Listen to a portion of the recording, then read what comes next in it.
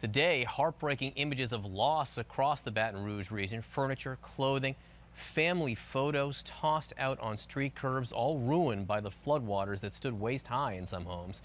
To date, more than 100,000 Louisianans have applied for federal assistance. Some have already received portions of the $20 million dispersed to pay for temporary housing and repairs, but so many others still waiting. CNN's Polo Sandoval live in Gonzales, Louisiana. Polo, is the help coming fast enough for these families?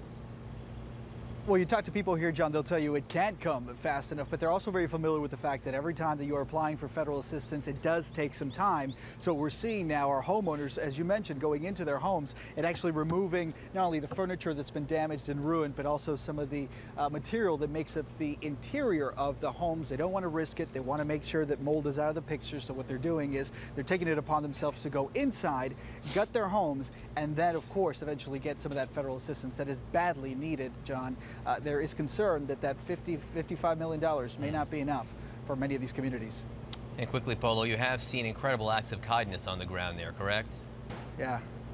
Yes, the silver lining in all this, John, I should tell you that a few moments ago I met a couple from Louisiana, John and Carrie Bloom, on this very spot. This morning they woke up, they turned to their old family recipe to make some good jambalaya and hot dogs. They threw it all in the back of their truck, drove here from New Orleans, and then began to hand out food.